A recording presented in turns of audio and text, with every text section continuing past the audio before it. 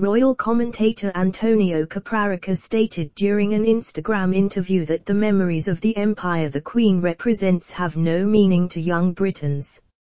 He added that Prince William and Kate, the Duchess of Cambridge, risk that the royal family will die from boredom rather than scandal due to their mild and good guy perception. Mr. Caprarica said, "The problem is also that of offering England, a young country, a fairly young king. You cannot give him some old dodderer for another 40 years. For the new generations, the empire has no meaning.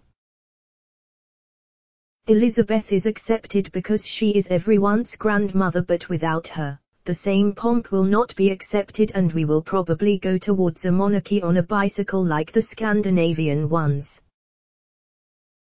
However, the risk with William and Kate is that the crown will not die of scandals, but of boredom.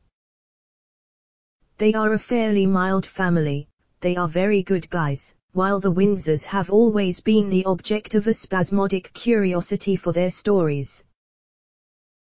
During an interview with Express.co.uk, the CEO of Republic warned Prince William and Prince Charles that they must grant the new generation of royals freedom in order to avoid trouble within the royal family.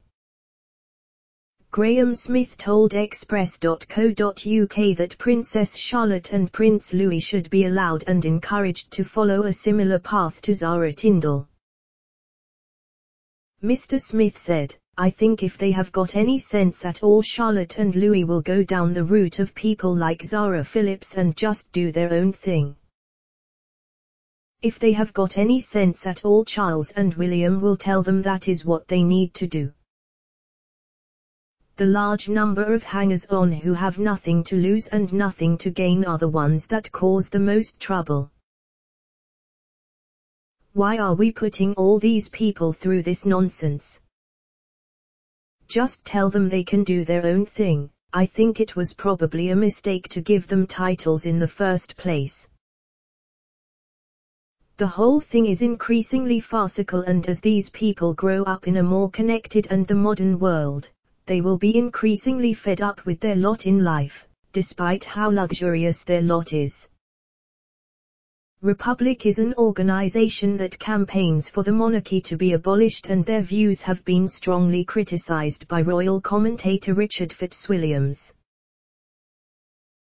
Mr. Fitzwilliams told Express.co.uk, "William has established considerable public support for his role as our future king, and his campaigns on mental health, to preserve endangered wildlife species and for the environment are excellent, and his partnership with Kate, the future Queen Consort, is extremely popular.